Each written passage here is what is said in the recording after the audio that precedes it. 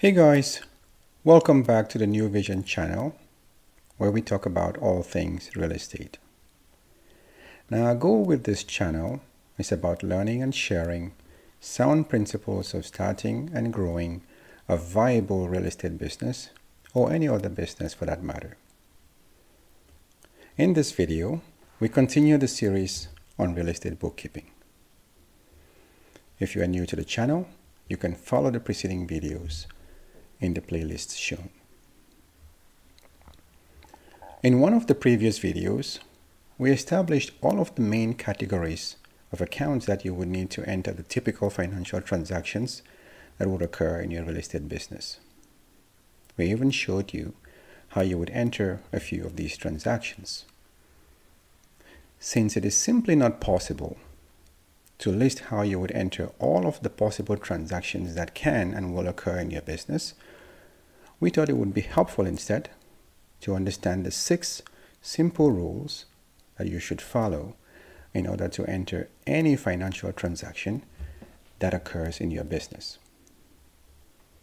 Firstly, let's remind ourselves that your business exists to offer goods or services to customers who are outside of your business, and this in exchange for payment or value that flows into your business.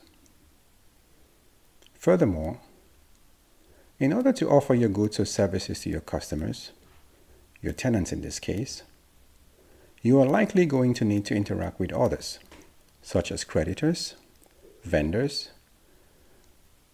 who are contractors, and even yourself as an owner. So fundamentally, all financial transactions that happen in your business can be categorized as one of 3 types.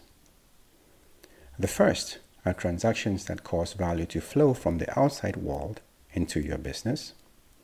The second are transactions that cause value to flow within your business. And finally, transactions that cause value to flow from your business to the outside world. So rule number 1 is first to determine to which of these categories does each transaction belong. We pointed out in a previous video that all transactions in your business are actually flows, each with a starting point and an end point. That means that to enter any transaction into your bookkeeping system, you must touch at least 2 accounts. This is rule number 2. And I say at least 2 accounts because it is possible to have a transaction that starts from one account and ends at 2 or more different accounts, and vice versa. But that is a complexity that we will deal with in a later video. Now that you know each transaction is a flow with a starting point and an ending point, your next job then, which is rule number 3, is to determine the starting point of the transaction. And to do this properly, you have to remember rule number 1.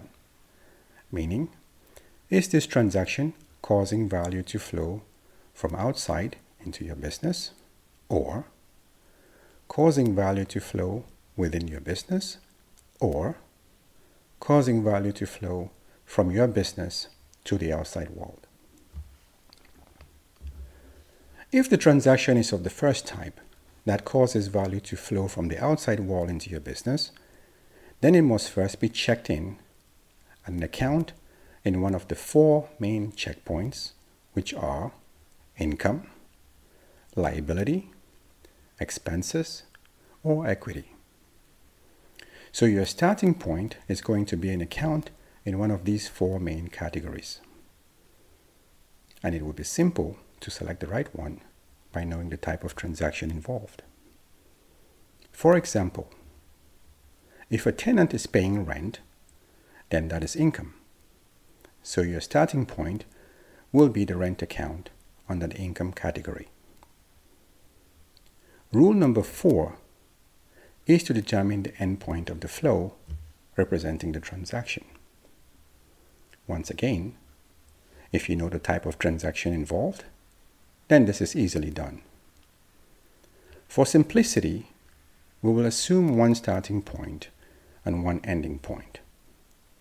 For example, In the case described before of the tenant paying rent, your starting point is the rent account in the income category, and your natural ending point would be the operating account of the business, which is an asset account. Now, if on the other hand, and according to rule number 1, you determine that the transaction is of the type that causes value to flow from your business to the outside world, then your ending point will also be likely one of the main categories of income, liabilities, expenses, or equity, as these are also the checkout points for value flowing out of your business. Finally, if the transaction is one that causes value to flow from one part of your business to another, then your starting and ending points can be any of the accounts that you have created in all 5 main categories of assets, income, liabilities, expenses, and equity. Now that you have determined the starting and ending points, how do you actually enter the transaction? In this case, the essence of a transaction is an amount that adds to or takes away from an account. There are other descriptive items about the transaction, such as the date, who the transaction is with, but we will ignore these additional details for now and just focus on the amount and whether or not it adds to or takes away from the starting and ending points. Rule number 5 then is to determine whether the transaction adds to or takes away from the starting point. This is one of the hardest parts for most people. For the purpose of making this point, the only thing that we care about is the type of accounts involved in the transaction. That is the starting point an income, a liability, an expense, an equity, or an asset account. Once we determine this category, or which category it belongs to, then the following rules will apply. If your starting account is an income, a liability, or an equity account, then the amount involved in the transaction must be entered as an increase or addition to that account. If, on the other hand, your starting account is an asset or an expense account, then the amount involved in the transaction must be entered as a decrease or a reduction to that account. In the illustration, a green arrow means increase and a red arrow means decrease. Rule number 6, and this is the second half of rule number 5, which is to determine whether the transaction adds to or takes away from the ending point. Much like rule number 5, whether the endpoint account is increased or decreased by the transaction depends on what type of account it is. If your ending account is an income, a liability, or an equity account, then the amount involved in the transaction must be entered as a decrease or a reduction to that account. If, on the other hand, your ending account is an asset or an expense account, then the amount involved in the transaction must be entered as an increase or addition to that account. When we combine the rules for the starting accounts and the ending accounts, we wind up with a combination of rules number 5 and 6 that look like this. The good thing about rules is that you do not need to know how or why they work the way they do. That is a detail. All you need to know is that if you apply the rules correctly, you will get the results that you want. So these 6 simple rules are all you really need to know to accurately enter any financial transaction in your growing real estate or other business. And that is even if you've never taken any accounting or bookkeeping lesson in your life.